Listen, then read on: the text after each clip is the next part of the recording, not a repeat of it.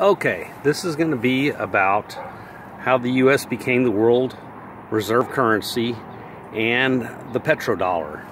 So, if you'll remember, this is Andrew Jackson, and he basically threw out the international bankers.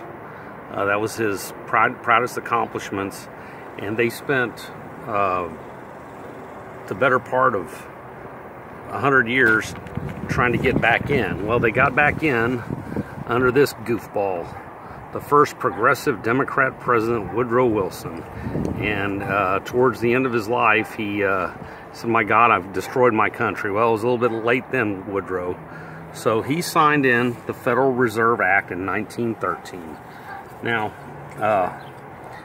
the deal was passed into law while Congress was out on it was Christmas Day, and the thing was actually the deal was actually sealed by a guy named Schiff, who was an agent of the Rothschilds on Jekyll Island off the coast of Georgia. So if you ever get a chance to read the book The Creature from Jekyll Island, that'll fill in some gaps for you here. I don't want to go into too much here. I got to keep it short and sweet. So we went on from 1913. So we signed over to the international bankers, because remember, the Federal Reserve isn't owned by the U.S. It's owned by international bankers headed by the Rothschild family, which was one of the 13 families that basically rule the world. You call them Illuminati, or you call them whatever you want. So everything went along pretty decent till we had the Great Depression. Banks failed, and then this dumbass becomes president. The reason I put this little for lasting peace, security for all, even though he encouraged Japan to strike so we could get into World War II, he made it illegal to own gold, and you had to sell your gold to the federal government for $20 an ounce, and that's how they filled up Fort Knox. So they paid everybody $20 an ounce for gold, and as soon as they locked the doors, they upped it to $32 an ounce by manipulating the price, since they had, that was the biggest gold depository in the world by far at the time. So a thing called the Exchange Stability Fund was initially had $12 billion in it, and it was to maintain economic stability at the time. That's all it did through the Great Depression. Now, towards the end of World War II, there was a thing called the Bretton Woods Agreement, and England was, the pound sterling was basically the world reserve currency at the time, or the nearest thing to it. And since Britain and the United States were at the time basically the same country, that's why he forced our hand in World War II by letting the Japanese attack Pearl Harbor, a false flag. It wasn't false. They really did obviously attack, but he goaded them into it, and let a lot of those sailors die for no reason. It could have been they were left there to die for a reason. And so the agreement on Bretton Woods was, okay, U.S., you'll be the reserve currency, or at the time, the lone power with the atom bomb. You're the greatest army in the history of mankind. You're a great economic power. Just don't print up too much money. And at the time, you could exchange dollars for silver or gold. It depends on at the time. Well, then let's fast forward up to this jerk, LBJ, and they killed Kennedy. I've gone into that. One of the reasons to kill Kennedy was because he was going to audit the Federal Reserve, which never did after that happened. So this dumbass starts the Great Society, which was the big welfare state. That was the start of it, was under him. And then he escalated Vietnam. Well, the French were the ones that initially called us on this, because they said, well, we want to exchange our stuff in for real tangible assets, silver and gold.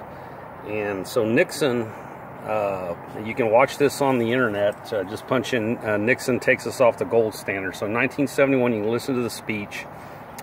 He took us off the gold standard. We went on to a true fiat currency. Now there's still gold in Fort Knox, but the printing really became crazy at this point. But Tricky Dicky had some stuff up his sleeve, so he sends our mighty fine Illuminati foot soldier Kissinger to all the little in this period of time here.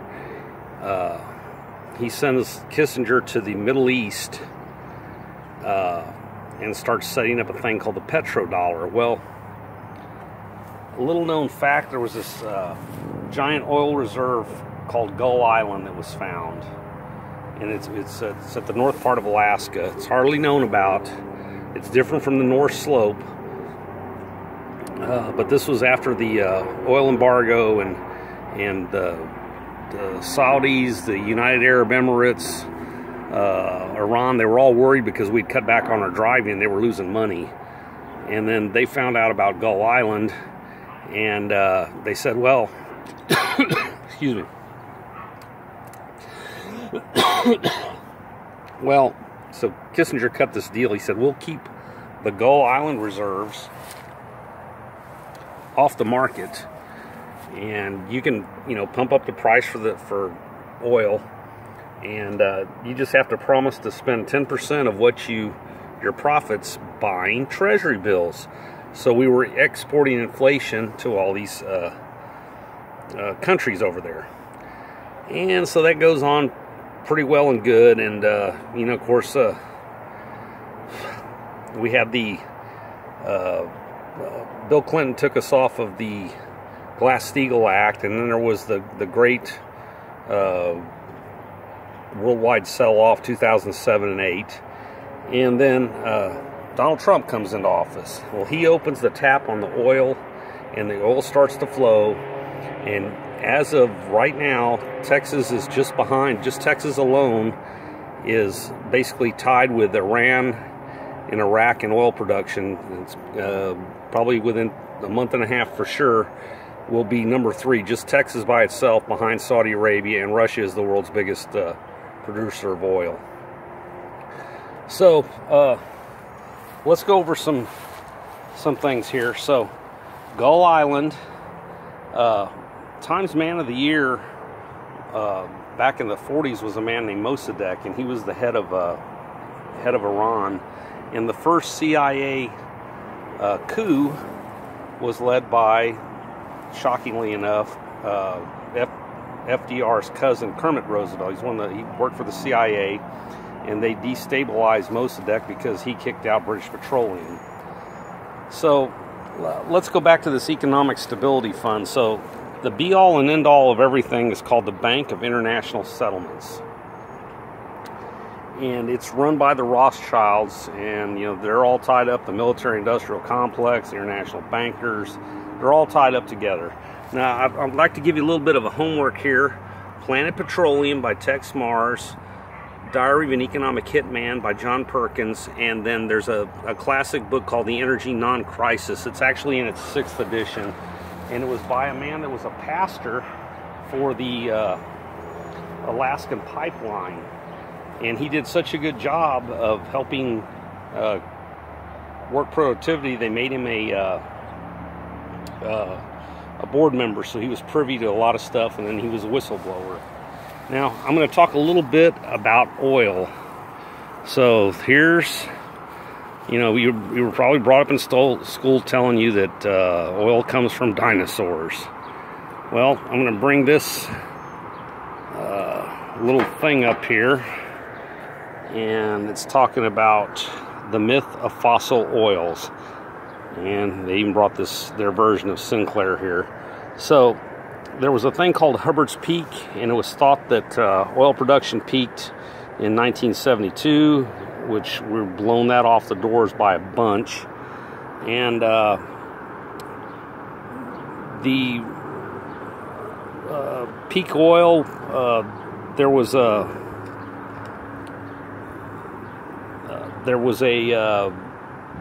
how shall I say this? Every time they would say the world reserves are a certain amount, within 5 years it's doubled. And the truth is that not all oil is from dead animals. There are some, but a lot of it is naturally occurring in the crust, and it renews itself. If you go into fields that were closed off for 50 years, they start refilling. Now, they do it real slow. And the Russians figured out, see, the shallow oil is the one most of the countries discovered up until the Russians. So the Russians figured out, and they go down, 30,000 feet and find deep oil. Well, if you look at any model of the Earth, they'll tell you the middle of Central Asia has basically been above ground the whole time. It was never subducted, according to pretty much any model you look at. And so there's